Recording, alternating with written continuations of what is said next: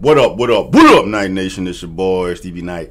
About to get on one of these things. You feel me? It was good to watch. Nice watch shit, man. Checking into Math Hoffa's podcast.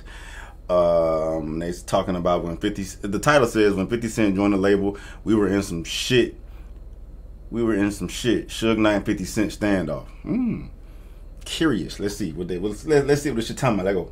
When 50 Cent joined the label, and y'all heard about it, what was the response? We knew about his mixtapes and shit. You know, we was cool with it. I mean, but shit definitely changed. You know what I'm saying? Like how we was moving. You know what I'm saying? Like we was in some shit. Like we had to move like the military. You know what I'm saying? Like, damn. Bulletproof vests, bulletproof cars. You know what I'm saying? Like, you know, we didn't really have to worry about that before him. You know what I'm saying? But so the shit really got street shit quick. So that just show you how hip hop literally changed and came in our circle and changed. But was there any occasions that it was actually needed? For sure, hell yeah. Oh yes. For sure. I was there when Suge Knight came to the video shoot, in the club video. I remember that. I heard about that. Yeah, like niggas was. I never heard about that. He came with the Mexicans. I already put up look. Yeah, I know about it. He came with the 50 Mexicans, and M was out there. M didn't back down. They said niggas came outside. He came with 50 Mexicans. Yeah. To say what? What happened? It was like a standoff. I mean, I know this sounds like a fucking made up movie, but it's really true. I need the details. Like, I thought what was going on? You're there that day. Like, what happened? We was shooting in the club video, and somebody said, Suge Knight here. And 50 I was at the bar, Gang was there. He was shooting in the club scene, and he stopped, and Suge came in with 30 Mexicans, like you said. There you go. Which is weird, you know what I'm saying? He always wrong with the Mexicans. You know what I'm saying? And I just remember Smurf and 50 was like, what's up, man? What you want to do? Bang him. Yeah, Bang him was like, what you want to do? And Suge looked at him, and he took a puff of his cigar, and he blew it out, and he did like this, and he left. Like a movie. I know, I guess it's some LA shit, like just intimidation type shit. Damn, bro. Suge was out here moving like a motherfucking.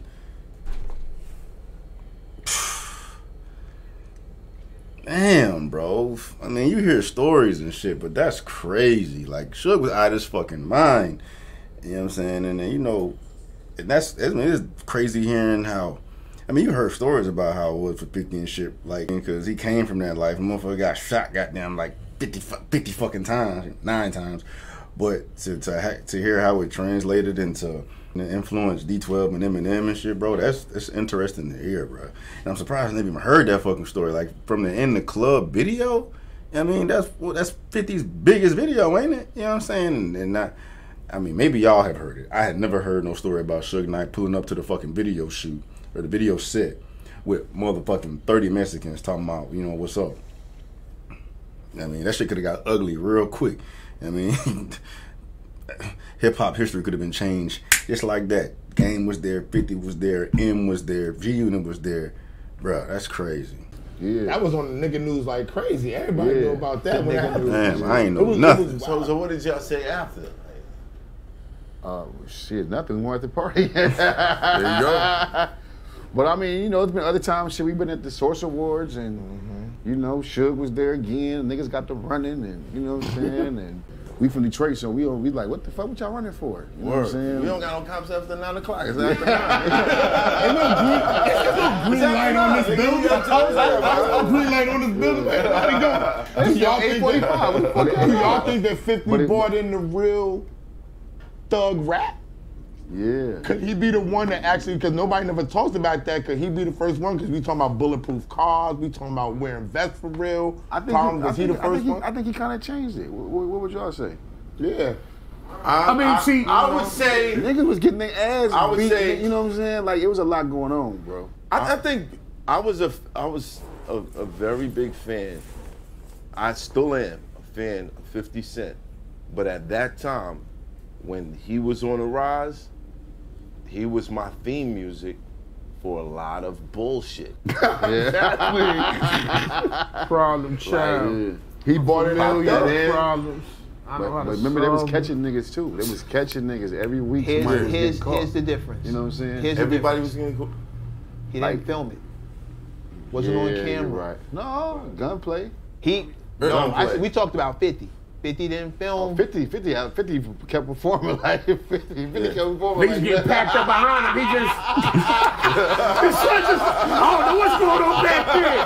Get to that 50 pop, and niggas getting packed the fuck out right there.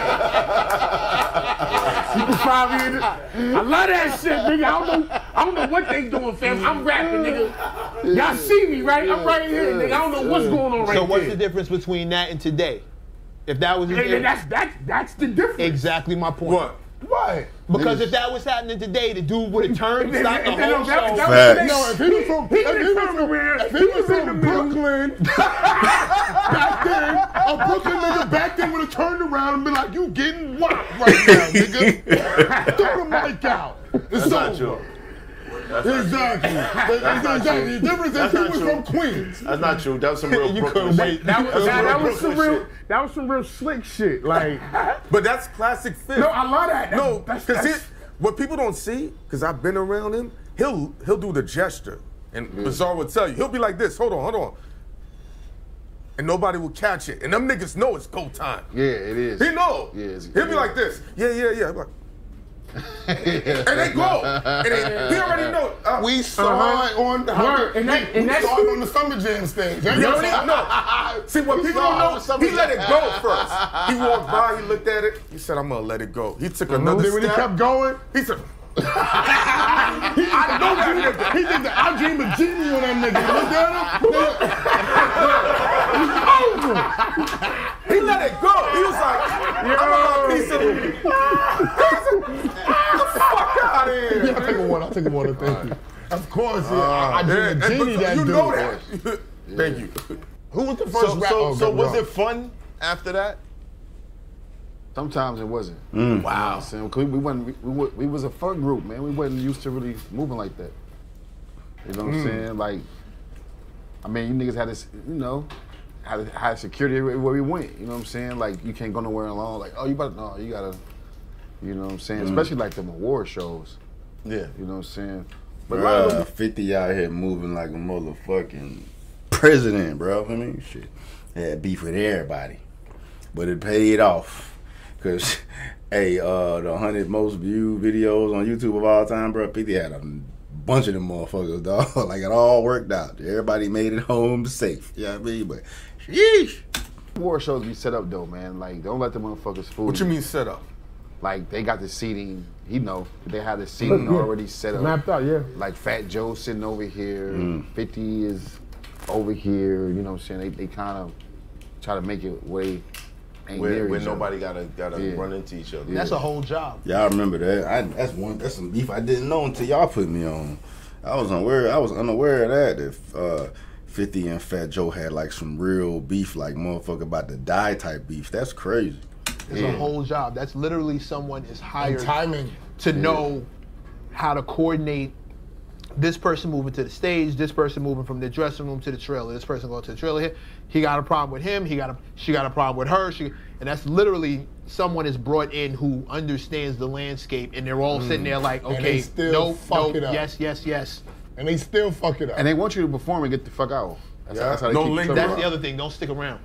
Like, get him out of it. After he perform, get him to his trailer. Let him In go. the trailer, it's whatever. Yeah. But get him out the building. We're only liable when they're on the property. Get them off the property. And then we're fine. Whatever they do outside, goons. it's not on us. That was a hey man. Hoffa doing this thing, bro. He got a dope ass podcast, bro. They be having some dope ass conversations on this shit, bro. Yeah, he moving. That's what's up, bro. That's what's up, dog. Yeah, definitely fuck with it. Dope ass conversation, man. That's lit, bro. 50 was a gangster for real, but we know this though. I don't say a gangster. Oh yeah, gangster, fucking thug. You know what I mean? A militant MC, but that was dope. Anyway, man. Yeah, we out here checking shit out. Vibes all day, every day, Night Nation, grinding the ground, growing the ground all the time. Peace.